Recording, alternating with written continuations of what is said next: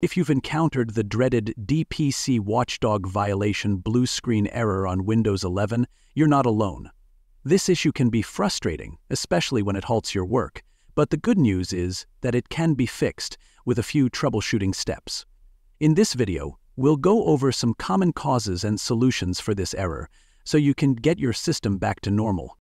The DPC Watchdog Violation error in Windows 11 can be triggered by various factors. One of the most common causes is outdated or incompatible drivers for hardware components like your graphics card, network adapters, or storage devices.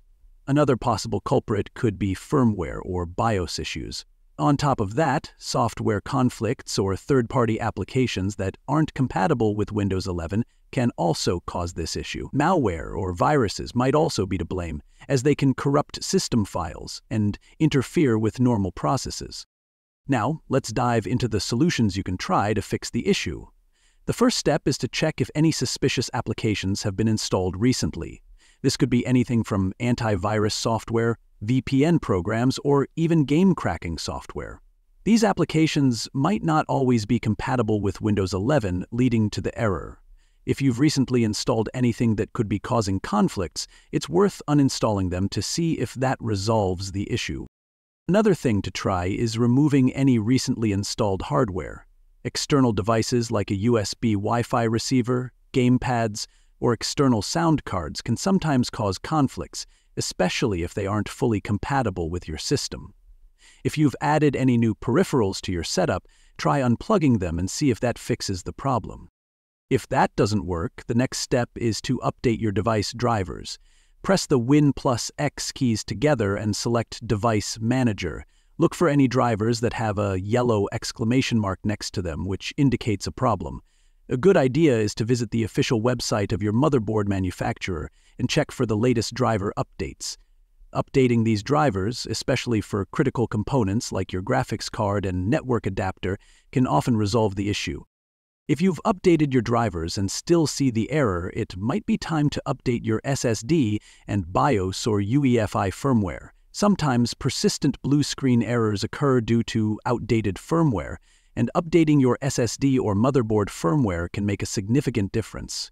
This is especially true if you're seeing intermittent errors that aren't tied to any specific software or hardware issue. Be sure to follow the manufacturer's instructions carefully when updating your firmware to avoid any potential issues.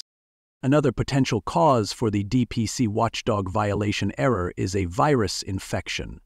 Malware can often trigger system errors like this, so it's essential to run a full scan to rule out any malicious programs.